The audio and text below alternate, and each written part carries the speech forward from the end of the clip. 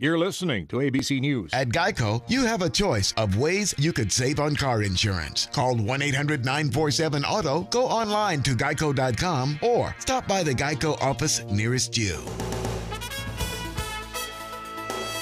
WTMA News Time is 6:02. Good morning, I'm Fred Storey with more of the news you'll be talking about on 1250 WTMA and WTMA.com. Dorchester School District 2 officials report a smooth first day of school, but traffic and an increasing number of students are creating concern. According to Pat Rayner with the district, all 22 schools experienced traffic congestion, which is normal for the first few years of school. Rayner says 836 more students reported on the first day this year than last. Last year's increase was 484 students on the first day. She says, I am concerned that this large increase in students on opening day means that we'll see higher growth numbers than in recent years. This will add to an already overcrowded system with almost all buildings at overcapacity. Now, according to Rayner, Knightsville Elementary saw the highest growth with an increase of 151 students, bringing their total to 1,213. Homeschooled students will be able to participate in extracurricular activities at public schools under a bill ceremonially signed into law yesterday. Governor Nikki Haley signed the Equal Access to Interscholastic Activities Act at a homeschool resources center in Lexington. It allows students to participate in any extracurricular activities at the school they're zoned to attend. The student must have been homeschooled for at least a year before being eligible. What we will see now is all taxpayers pay for all of these extracurricular activities, and all parents who deserve to be able to decide with their children how they want to educate their children are not going to have to choose between sports and music and homeschooling. Education Superintendent Mick Zay says the law makes homeschool a more appealing option for some students.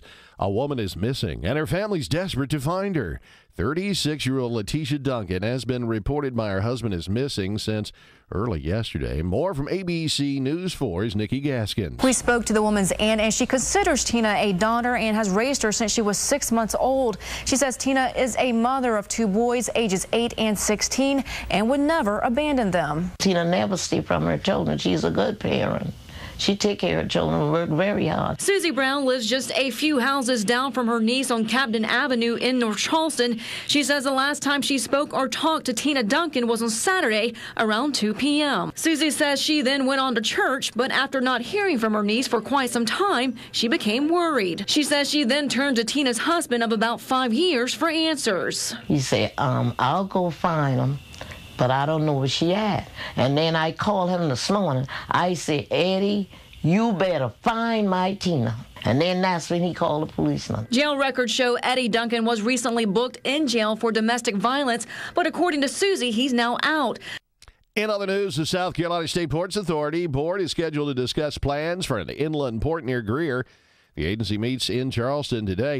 It has already agreed to begin engineering studies on the project. The idea that the inland port in the upstate would provide more efficient movement of cargo to the coast by rail. However, the total cost of the port has not been determined. That's what the engineering studies were designed in part to find out.